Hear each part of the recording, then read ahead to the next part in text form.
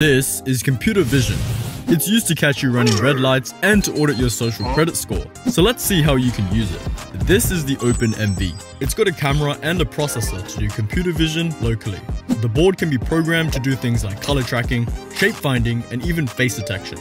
Let's build a robot that can track this orange ball. The OpenMV will find the largest blob of orange pixels and draw a bounding box around it. Then it will move until the bounding box is centered. I'm using 2 servos to control the position of the camera. Let's see how well it works. Nice! And now you know how computer vision can be used. Comment what you want to see next.